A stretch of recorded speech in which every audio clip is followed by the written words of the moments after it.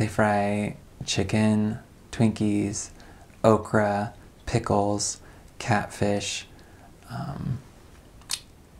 any vegetable, any meat, anything that is remotely edible, fried. They put it in a big bowl, big pot of peanut oil.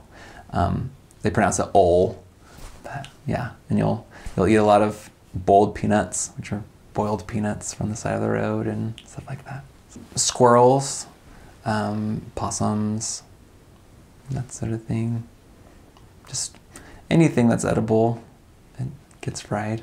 I had some fried ice cream, but not a ton, besides just like Hostess foods like Twinkies, and it was worth it.